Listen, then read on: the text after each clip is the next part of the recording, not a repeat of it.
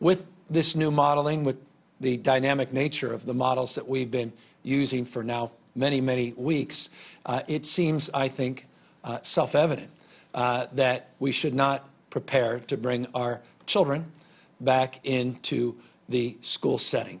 And that's why I was very pleased yesterday. We've been working collaboratively with the Superintendent of Public Education, Tony Thurmond, and Linda Darling-Hammond.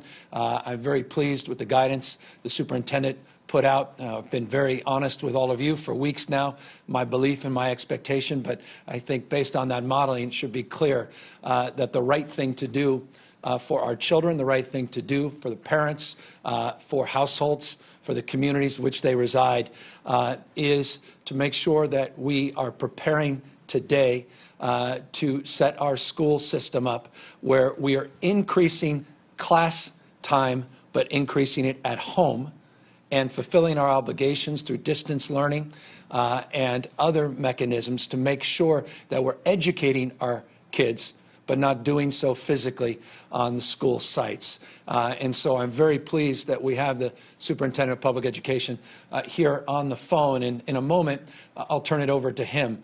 But with the expectation now that the schools will not reopen, but classes are in, we also recognize our responsibility to make sure that we're not only educating our kids, but we're feeding our kids. And before I turn it over, I just want to make two quick announcements along those lines.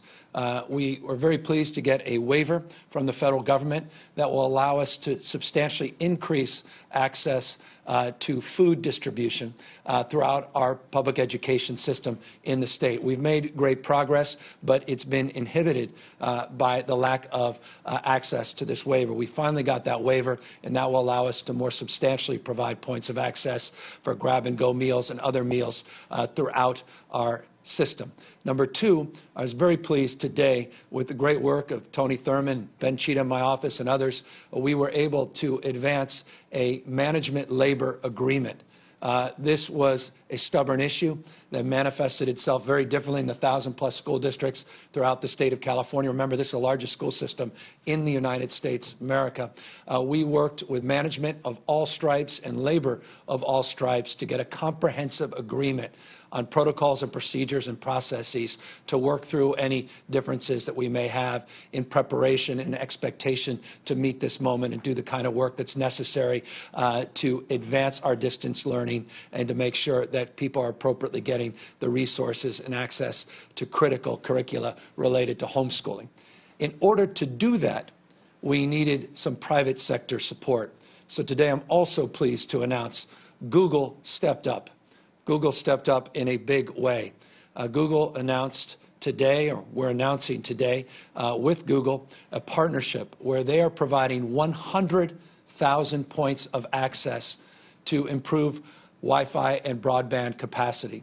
Not only access to the internet, but quality access to the internet. They're providing minimum 3 months free access to high quality, access to broadband throughout the state of California. Those 100,000 points will help us substantially address the digital divide issues, the rural issues, the equity issues that are at play, even in the best of times, but substantively are highlighted in these more difficult times. In addition to that, Google has announced thousands of Chromebooks that they'll also be making available for those that may say, well, that's wonderful. I have access to the internet now, but I don't have anything to connect. And so they will be providing those Chromebooks in addition to providing minimum 3 months unlimited capacity at 100,000+ sites throughout the state of California. We need more Googles. We still have a little bit more coverage that we're going to need in some of the more remote parts of the state, but this was a substantial enhancement that came just at the right time with the labor management agreement, with the federal waiver, and with now the expectation that schools will close. I just want to end by making one personal point, and that is, as a parent of 4, the oldest being 10, this has been a very stressful time.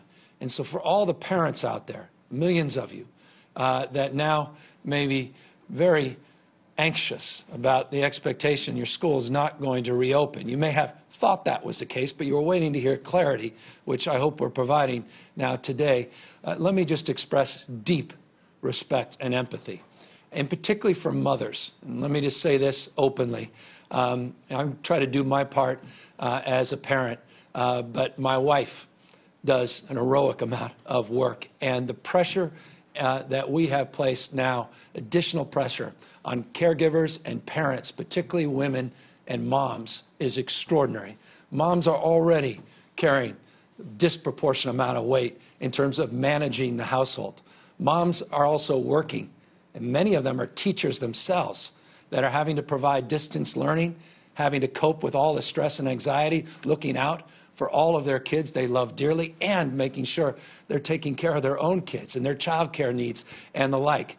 And again, there's a gender reality connected to this, and I just want to go deeply to express an appreciation to all of the moms, all of those teachers, all of those caregivers. I know how stressful this is. Trust me, I know. And I know what we're asking of you over the course of the next few months. And I know you are looking forward to those graduations. You were looking forward to seeing, how well you did with the SAT and those grades and competitive environment, particularly for our seniors. And all of those things we're working in real time. And that's why I'm going to turn it over to the superintendent and Linda Darling-Hammond to talk about partnerships with the UCs, California State University system, and our community college system to address A through G requirements and address the issues associated with the SATs and graduation. But we know that those anxieties run deep and they are justifiable.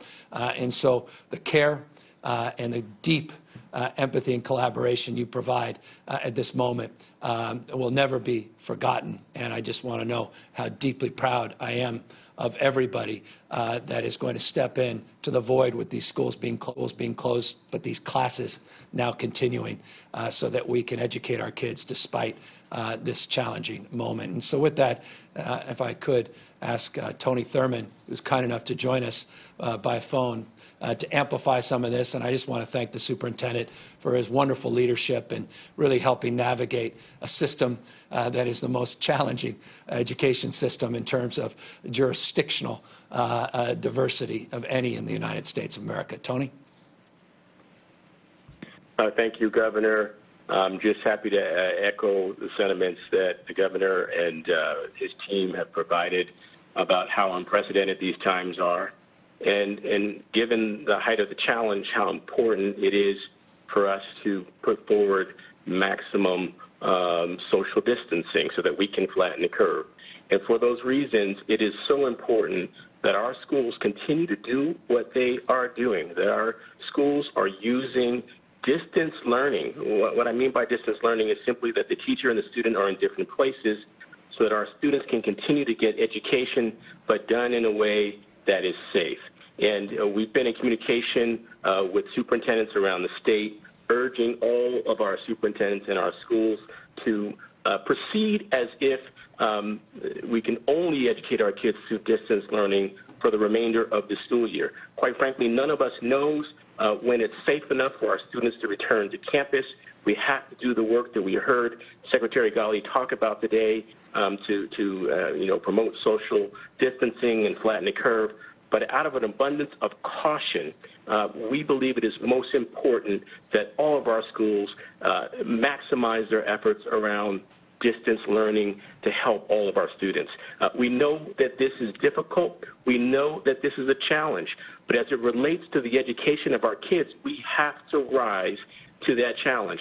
And so while right now our campuses are closed to our kids, school is not out for the year. In fact, we are asking everyone to accelerate their efforts to make sure that our students get a great education. As the governor indicated, we're working with a number of philanthropic leaders to make sure that we can provide devices and access to Wi-Fi for many of our students who don't have them. We're providing professional learning and training for our teachers and other educators on how do we do distance learning. Tomorrow there'll be at 3 p.m. There will be, for anyone who's interested, there will be a webinar with a number of experts and teachers who are also experts on how we can deliver special education through distance learning. We have literally surveyed just about every school district in the state to ask what your technology needs are. The California Department of Education is providing training. We're working collaboratively with our higher education institutions, many of whom have already announced that they will accept work in a pass, not pass format so that our seniors will not be, it won't be held against them that they're not able to take the SAT, that the SAT will no longer be used as criteria for admissions, as was just announced today by the UC. We're working with our higher education community to make sure that while we can't provide a graduation ceremony for our students, we can ensure that they graduate and that they move forward on post-secondary educational opportunities. And so I want to thank the governor and his team. I want to thank the governor for his leadership. I want to encourage everyone to continue social distancing. The California Education will continue to provide support to any district that needs it as it relates to distance learning. This is a tough challenge, but as it relates to educating our kids, it's a challenge that we must meet. We can do more together. We're stronger together. And together we will support the educational needs of our 6 million students. And if there are questions, we're happy to hear them at CDE at covid19.cde.ca.gov, and we'll stay in this conversation. Thank you, Governor.